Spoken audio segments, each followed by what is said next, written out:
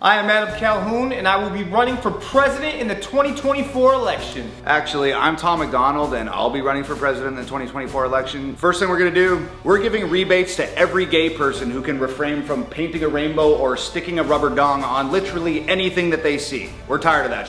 Whoever voted for Joe Biden will automatically be shipped to Epstein Island with no toilet paper or drinking water. White people, you are now allowed to say the N-word, but every time that you do, gotta put a nickel in the swear jar. Anybody that votes for me automatically gets free tickets to watch Mark Zuckerberg and Elon Musk fight to the death. We are fully refunding the police. We're giving them electric nightsticks and machine guns. So if you mess around, they're gonna f you up. Free health care to any man that gets pregnant, which is zero because men can't get pregnant. We're mandating that every man, woman, and child stop what you're doing right now. Go over to hangovergang.com and buy our physical copies of The Brave 2. And once they're gone, they are gone forever.